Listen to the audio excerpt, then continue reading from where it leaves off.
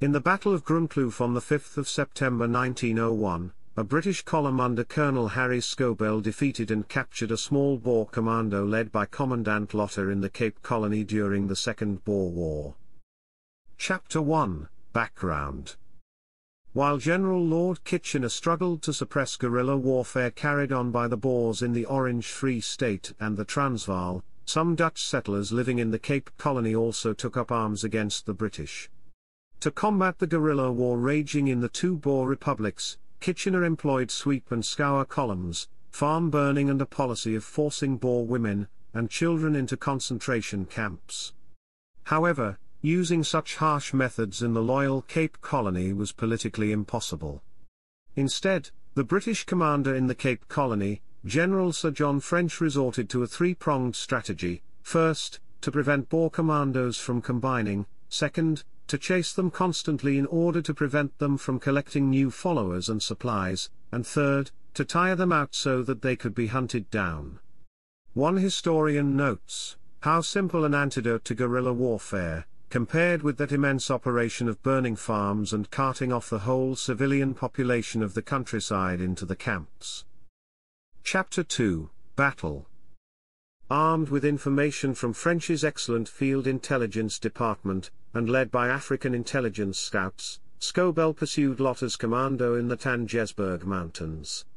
Scobell, whose command included the 9th Lancers, the Cape Mounted Rifles and Imperial Yeomanry, was reputedly one of the most efficient British column commanders.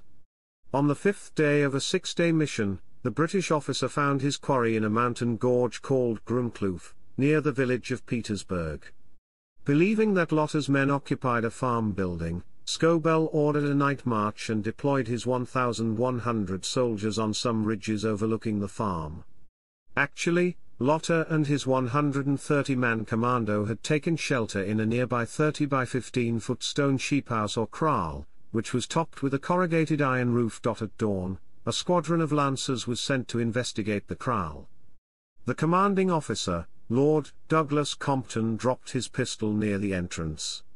As he dismounted to fetch his weapon, the Boers opened fire. Compton escaped, but the 6 men behind him were mowed down. Immediately, 1,000 rifles opened up on the fearfully outnumbered Boers in the sheephouse. After a half-hour of the unequal contest, the Boers surrendered. They suffered 13 killed and 46 wounded, while 61 unwounded survivors were hustled into captivity. Scobell's force lost 10 men killed.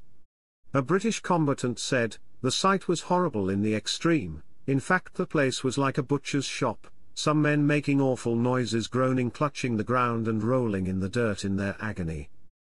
Chapter 3, Aftermath. Lötter and 7 others were later executed by the British authorities as rebellious subjects. Jan Smuts turned the tables on the British in the Battle of Eland's River, which followed 10 days later. But as one historian points out, in losing Lötter, the Boers had lost more than 1/10 of the guerrillas in the colony south of the Orange, and their elite commando at that. The British Empire was a bottomless well when it came to replacing lost troops.